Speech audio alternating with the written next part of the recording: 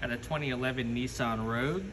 It's got an electric parking brake here. We got to do a brake pad replacement. I'm going to show you how to do that. All right, I'm in the main menu here. We're going to go to service reset, EPB for electric parking brake. Go into the module. We're going to go to start brake pad replacement, hit OK, and then it will have us press start here. So we'll hit start. Listen.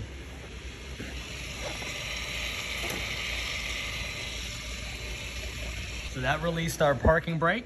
All right, so when you get everything reinstalled, new hardware, new everything, go back into your scan tool here. We'll go to EPB reset, go into the module, and we will do finish brake pad replacement. Yes, hit start. You can hear it locking. We're all done.